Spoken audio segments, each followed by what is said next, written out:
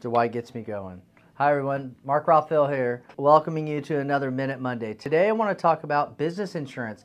I had one of my good clients, actually my friends at Studio Voss that do all of our production. He had a buddy ask him, hey man, you were spending like $50 a month on your business insurance. Why are you spending $300? And I wanted to kind of shed some light on what the differences are. My colleague had basic insurance where somebody slipped and fell and got hurt. He would be covered. But the rest of his business was exposed. What if somebody wasn't happy with his work? He showed up late to a wedding shoot and he got sued. Professional liability is what covers that. What if he gets in a car accident and the business is sued because a lawyer is on every billboard and they sue the business? We'll cover that.